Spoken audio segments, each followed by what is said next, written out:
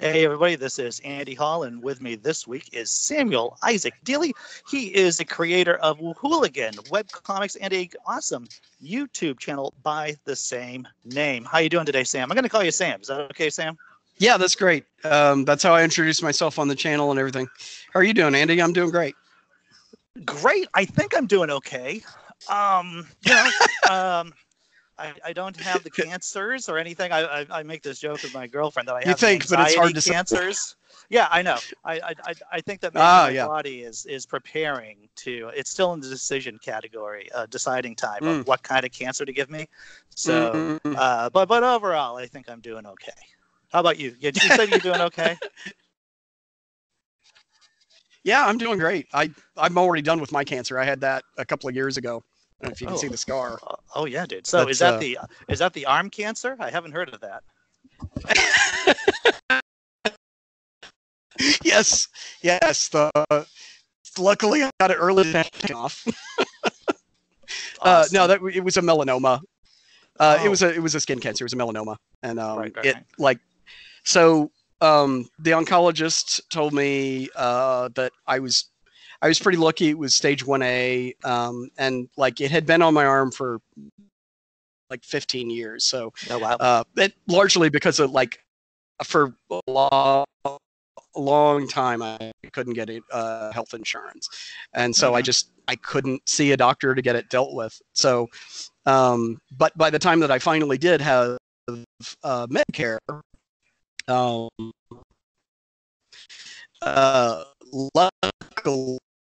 it ended up being particularly dangerous. It was like my life was never endangered, so I got lucky. But it also it was also, but like it scared me into like getting serious about changing careers.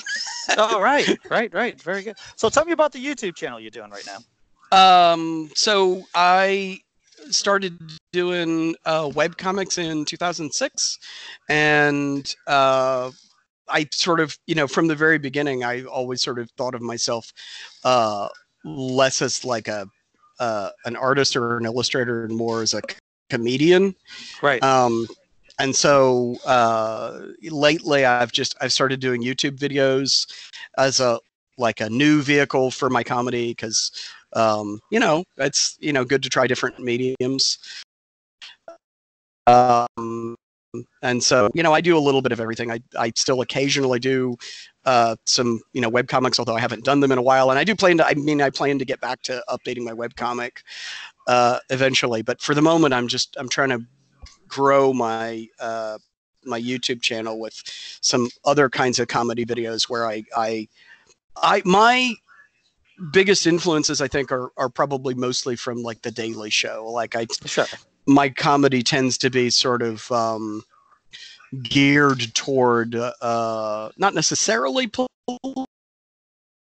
political, but generally geared toward trying to both be, entertain, yes, but also like deliver some kind of useful content that helps people, deal with issues. Right. I just saw your last video that you put up a couple of days ago. It's bad dating advice. I guess it's one in a series of videos that you're doing. Right. Of the premiere episode of a series that I'm calling Refined Print, which is where I'm like sort of comedy reviewing various like nonfiction books.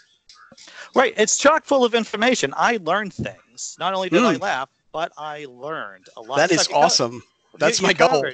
Yeah. I mean, in that video, you covered things like groupthink, racism, incels. Tell me about the book that you were looking at, and let's get into it.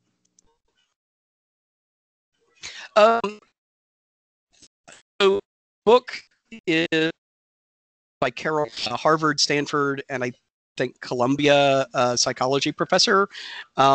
She's done 20 plus years of research, and a lot of her research has been on what she calls the mindset model, which hence the title of the book is Mindset. The subtitle is The New Psychology of Success. And I don't know, for me, there's a little bit of weirdness in presenting it, although I didn't say this in the video, that like it just the way that the book is titled sounds so much like one of these like airy fairy pop psychology self-help books. Right. But it's really not. It really is. It is more anecdotal than I would have preferred. Because when I read science books, I tend to look for like the science books that are sort of more meaty on the research side.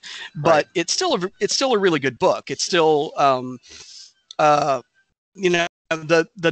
basic nuts and bolts of what you need to actually self-help yourself with the science is kind of all in there, despite the sort of a lot of kind of what to me feels like filler, although I realize like I think I'm sort of unusual in that regard, in that like most people like sort of need a lot of like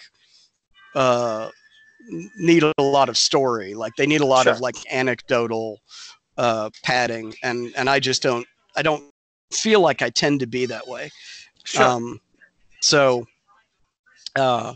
But the nuts and the bolts of it is that the thumbnail synopsis of the idea of the mindset model is that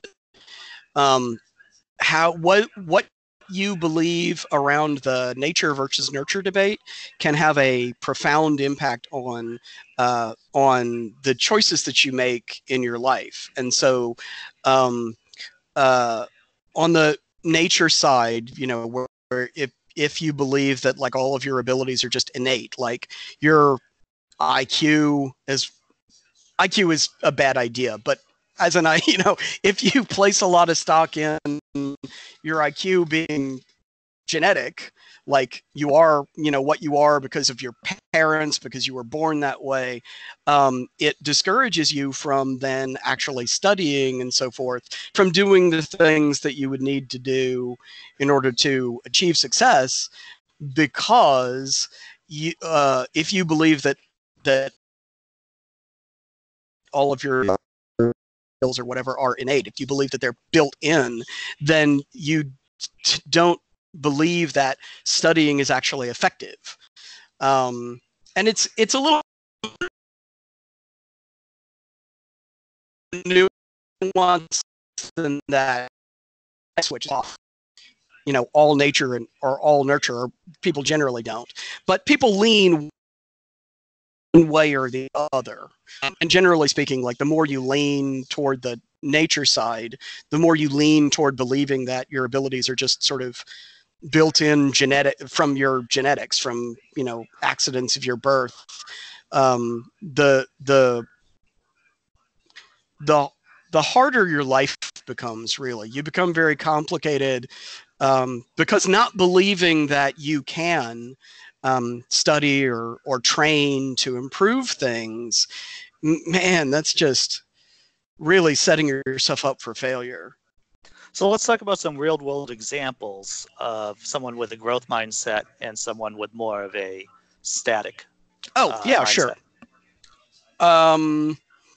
So what flavor do you want? You want sports? You want business? Let's talk to me about the CEO disease. I noticed that you put that into one of your last video there, the CEO disease. Yeah. So like a number of studies, aside from the mindset material, a number of studies show that the wealthier a person becomes, generally speaking, the less self-aware they are and the less empathy they have. There are, obviously there are exceptions, but what tends to happen is that like as you acquire power and money, it becomes less necessary for you to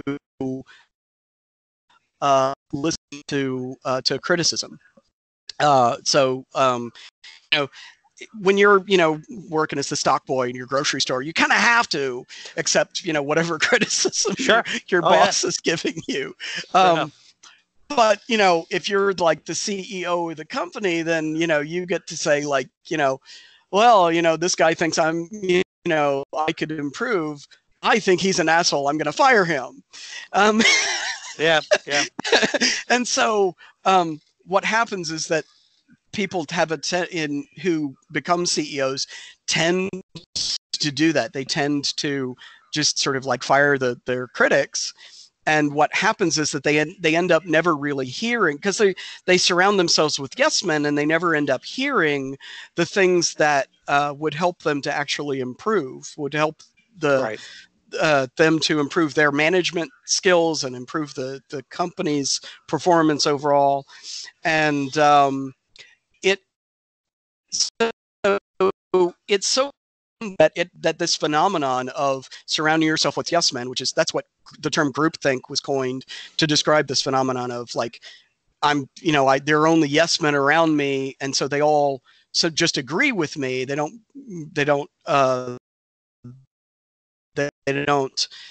agree with me. They're yes men, and so the group thinks like I do, and so because you never get a variety of like warnings about like, hey, maybe it's not a good idea to like try and sell steak knives, cell phones with built-in steak knives in the Sharper image catalog. Maybe people aren't dying to get that feature on their cell phone, and so. And people get this attitude about that they are going to be right no matter what, because of this kind of this belief that they have inborn talent. Yeah, that's what I was getting to, is that like, so groupthink is a thing that can happen to anybody, but it is especially prevalent if you started out with a more sort of a fixed mindset. The fixed and nature are the two words that go together. So nature versus nurture. And Carol Dweck describes these as fixed or growth. So nature is fixed and growth is nurture. So like if you had a nature or fixed mindset, and you're a CEO of a company, and some guy comes to you and he says, hey, I have some doubts about this new product idea, this, cell phones with steak knives. If you, are really a fixed thinker, if you're really, like, I was just born awesome, I was born great. And, so like, anybody that criticizes you, any decision that you've made, like the steak knife thing, they offer any criticism, that is a threat to your, predetermined greatness. Yep. And so, you tend, rather than to like take in the criticism and say like, okay, so, if let's test this idea, how do we figure out if this criticism is worth addressing? Rather than doing all of those things that would ensure that, you have a good, successful product launch, or that you at least don't launch something that's horrendous that nobody wants. What I found interesting, you tend to just fire the guy instead. Right. The opposite of that, being more of a growth and more of a being flexible kind of mindset, is Winston Churchill. And that Winston Churchill during World War II had a group of people giving him bad news. Right, yeah. He set up a whole department just for specifically that purpose. I think that's a great way to fight groupthink. Yeah, it is. I'm sort of fond personally of the idea from the Herodotus, who was talking about the Persians, who said that the Persians would, like, they'd get together and they'd have their meetings and they'd make a decision, but then they wouldn't act on that decision until they had the same discussion drunk. Well, you're more likely to tell someone they're full of shit if you've had a couple of drams in you. Yeah. Right, yeah, exactly. You'd like loosen everybody up and see what people really think. Yeah. That you create a safe environment. That's what you do for open discussion. Right.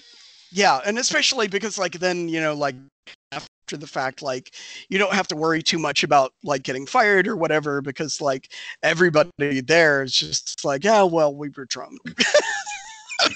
Yeah, exactly. It really resonates with me, the idea about this growth mindset and the nurture. The nurture part of the nature debate, because I have this minor disability, and when I was growing up, I had a speech impediment. Mm-hmm. I had gross motor coordination problems. I have poor muscle tone, and I was on the small bus. I had to get pulled out of my kindergarten and sent to the special school for a year. Yeah, and I really had to grind out the work early. My earliest memories are being in speech class, doing one-on-one speech therapy and spitting out words. Yeah. And the thing is that you really don't know what a person can do until you give them the chance to actually do it. Right. Yeah. Yeah. The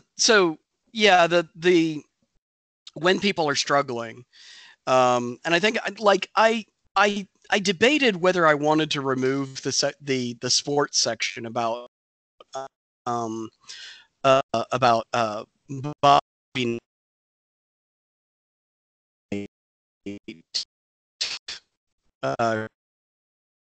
I debated about removing that section because it was like I could recover like 5 minutes worth of the video and make it shorter, but I ended up leaving it in because he's a coach, and I wanted specifically to mention that idea that, like, well, just because someone is a teacher doesn't necessarily mean that they're all, growth oriented. Doesn't necessarily mean that they believe that training is the key to success in every area. It's very context dependent. So like, and there's some things that obviously are not, like you can't train yourself taller, but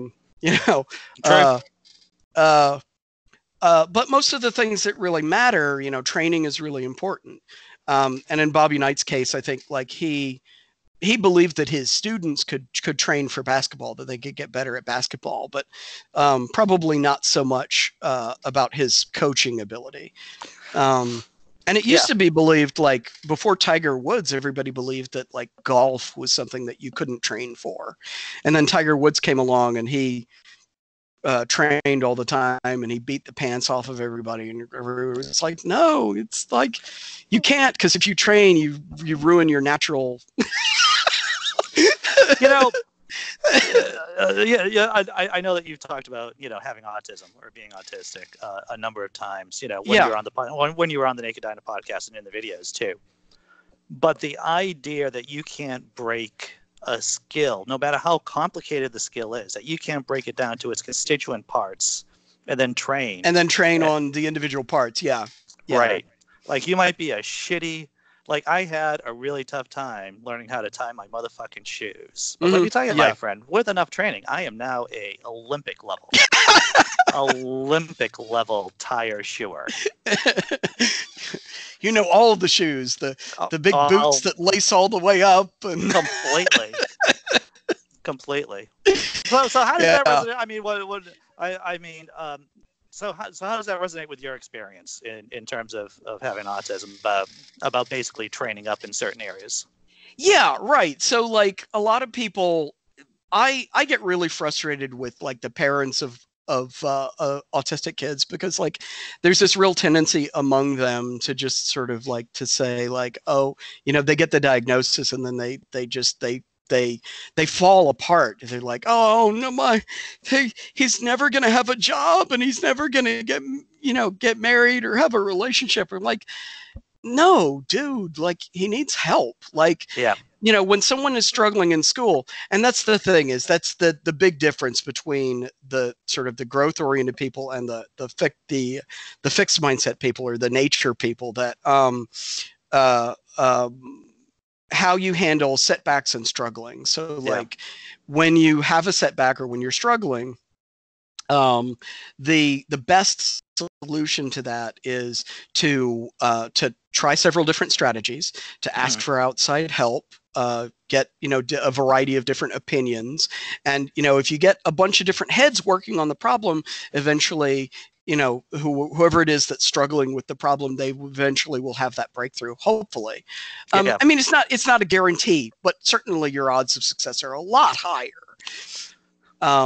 And so there are strategies to stack the deck in your favor in any kind of competition or any kind of activity that you're working to get mastery in. Yeah. Right. And so fixed growth-oriented thinkers tend to, when someone is struggling, they move to increase support for that person, to give them more help. Whereas, the fixed thinkers, because they think that it's just innate, training doesn't matter. And so they, when someone hits a roadblock or they're struggling, they just sort of write it off. They're like, well, he'll never master this. We'll just switch him to something else. You could try some different things. I think that a majority of people are nature people. I mean, is that just me? Is that just?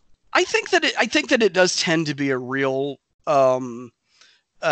sort of mythology, at least in the US. I mean, I don't know about globally, but at least here in the States, I think that sort of it's in your DNA is just a real sort of mythology. And I think a lot of people,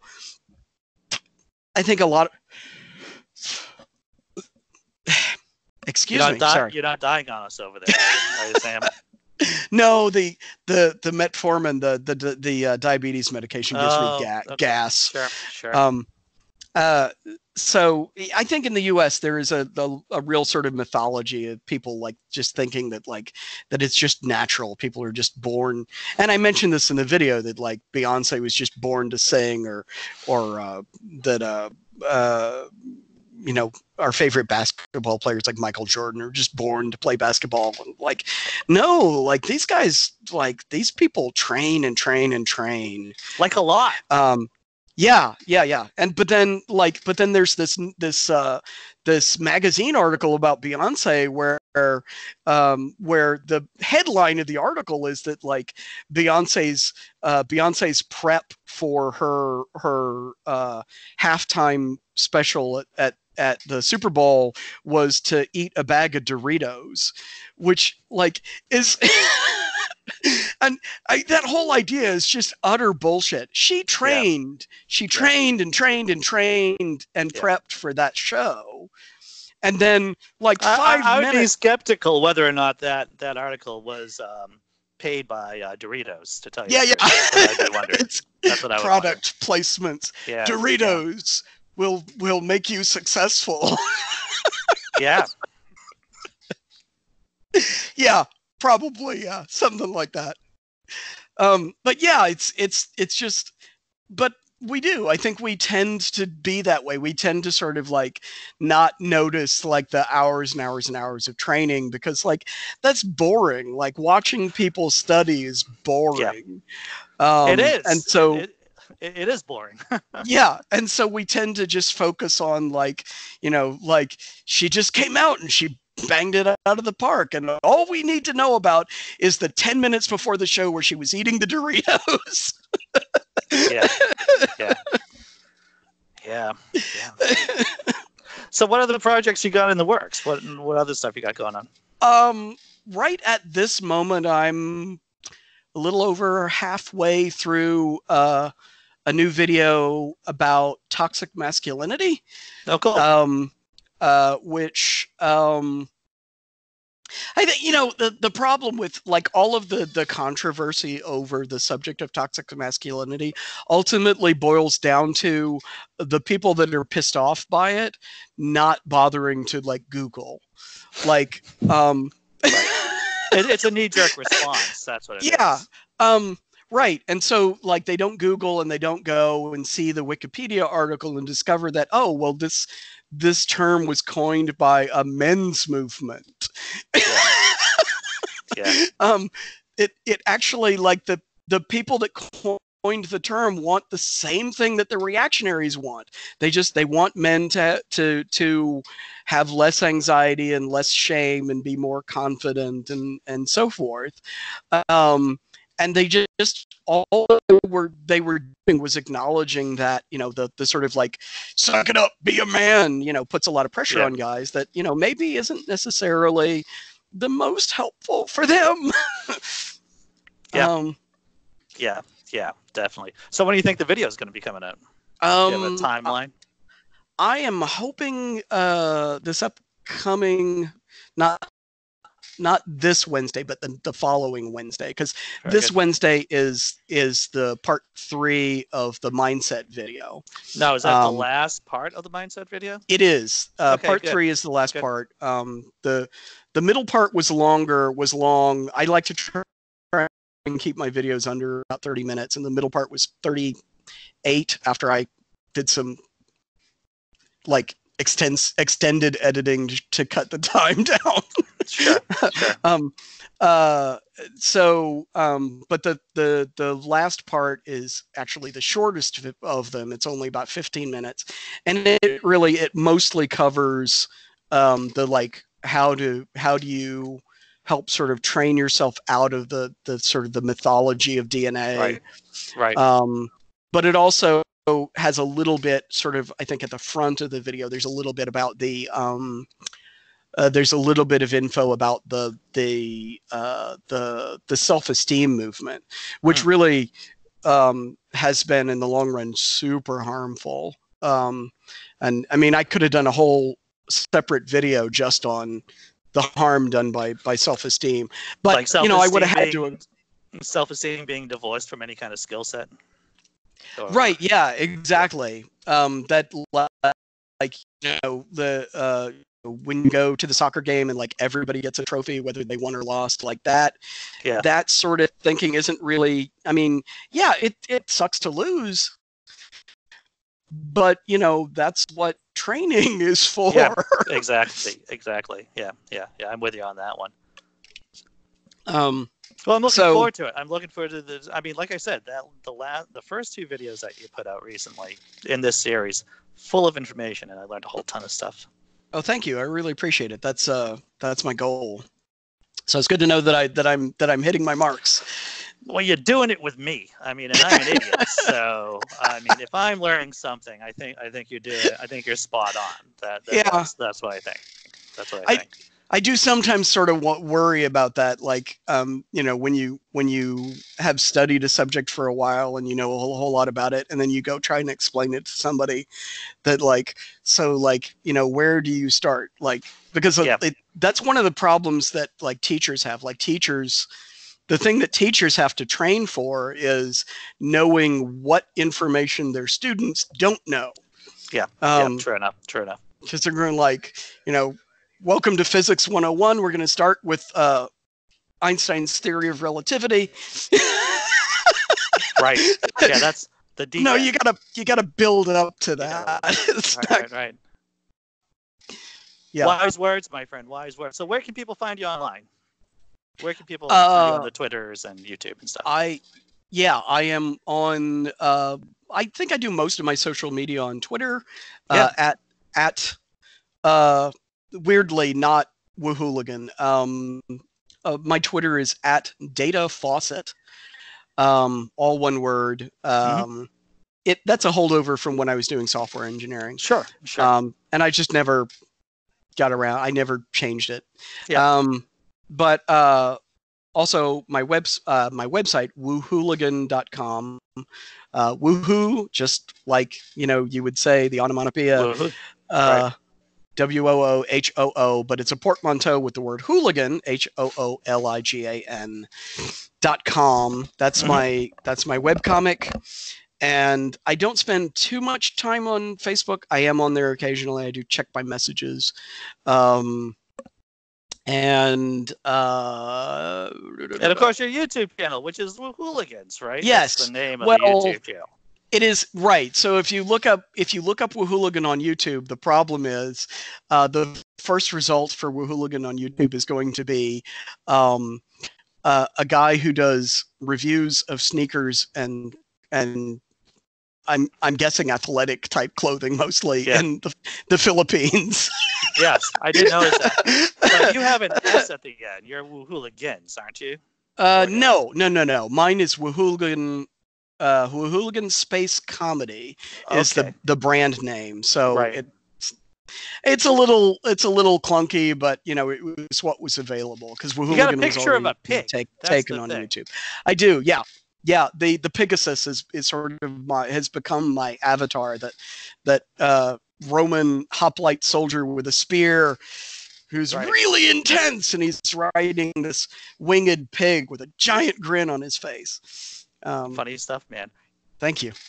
Well, thanks for coming on. I appreciate it. Yeah, it was good talking to you, Andy. And we'll put you on the Naked Diner at some point too. I'll talk. Yeah, that'd be great. Get you on. Great. That'd be great, man. Have a good one, Andy. Hey, you too. Bye. Take care.